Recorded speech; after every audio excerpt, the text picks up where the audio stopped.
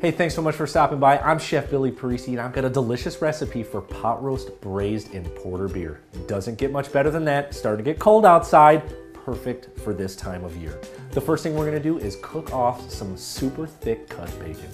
While the bacon is browning, we're gonna get into this pot roast. For me personally, this is one of those dishes that you can go back to the stovetop a few times a day and cut a little chunk off and go eat it. I mean, it is one of those grazing meals. However, I don't want it to be this huge pot roast. I don't want to take this thing out every time, take a slice, put it back in. I want to take little chunks. So what we're going to do is divide this into 6 pieces. We're going to season it very well with salt and pepper on all sides. Then we're going to lightly flour it. At that time, our bacon is going to be done.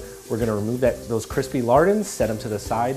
We're going to get it golden brown on all sides. And next, we're going to get braising.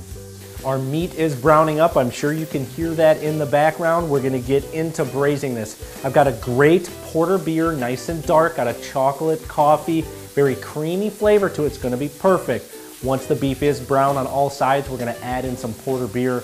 We're gonna also add in some beef stock, season that up very, very well with salt and pepper, add some parsley sprigs, some thyme sprigs. We're gonna braise in the oven for 350 degrees for about an hour and a half. In the meantime, we've got a bunch of great vegetables we want to include in there. So we're going to trim up some carrots, parsnips, turnips. I've got some Cipollini onions, and I've got some baby potatoes. After that time of that pot roast cooking in the oven for an hour and a half, we're going to add those vegetables in there. We're going to cook for a further 45 minutes so everything finishes at the same time. Our beef is cooked, our vegetables aren't mush. It's time to eat.